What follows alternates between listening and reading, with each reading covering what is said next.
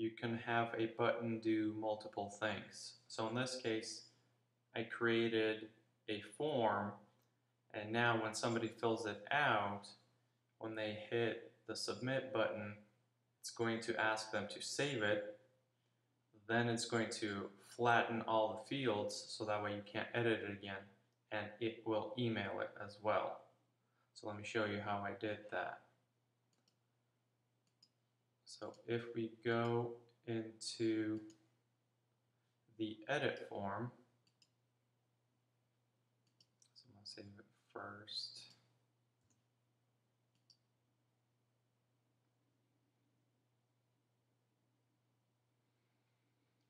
Here is the button that I created that I wanted to do the three things. So if you right click and go to its properties, in the actions, you can see it's doing three things here. So when you click, it's going to save it, then it's going to run a JavaScript to flatten everything, and then it will email the form. So the first part, saving it, you select the action, which is right here, execute a menu item, and then you have to hit add, and here you select save as. So I already did that, so it created that action there.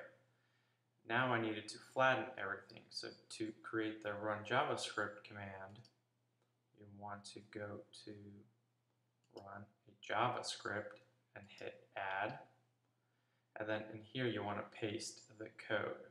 So I actually found this code online.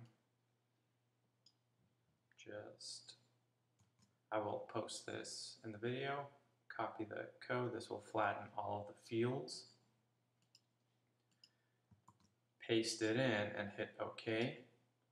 I already did that part. And then to submit or email, you go to submit a form and hit add.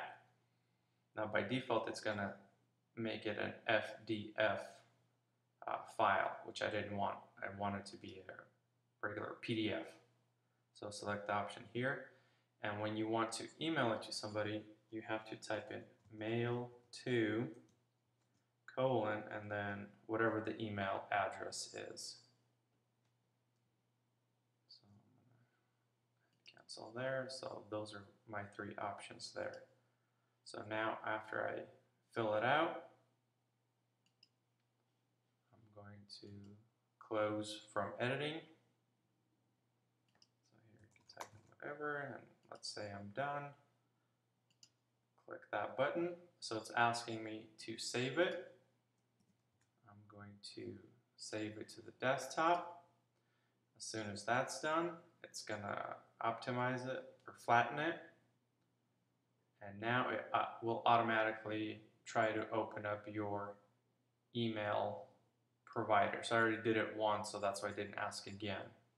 Or it did not ask again. But here you go, and then whatever email you type it to, it'll send it there from your email. And there's the form it's filled out, and when whoever you email it to downloads it, they won't be able